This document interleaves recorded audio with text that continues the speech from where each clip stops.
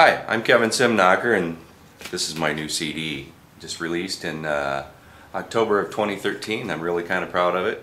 Over the years, I've been in different cover bands and in a couple of originals bands.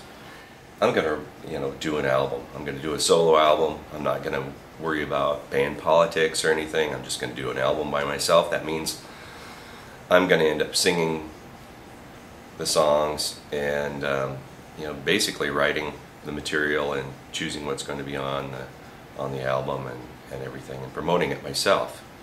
I think I'm at a maturity level now where I start to write about my observations and experiences in life. Writing and producing myself and recording and promoting my music. The first 3 songs on the album were produced by Mark Pence, and when I started into this project, I didn't know what to expect. I didn't know what I was getting myself into. But Mark kind of helped me and steered me and got me started. So the first 3 songs were produced by Mark Pence, and he plays all of the instruments except for the guitars and the vocals, of course. And the song Gypsy Girl originated back when I was still playing in the Harvey Headbanger band.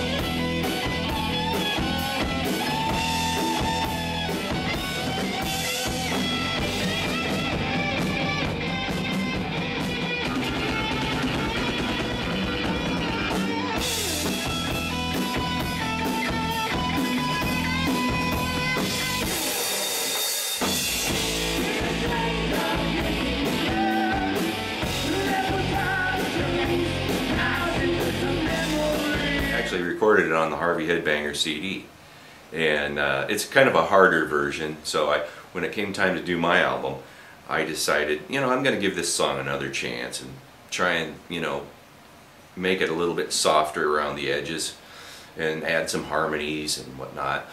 And so I decided to do it differently this time, and producer Mark Pence added a really nice touch of doing some kind of ethnic rhythms on the rhythm track, and it really kind of made a nice mood for it. At one point he had a sound effect of like a gypsy woman wailing in the background, and after a while he kind of got spooked by it, and I said, well, you don't have to have that in there, so he took that out.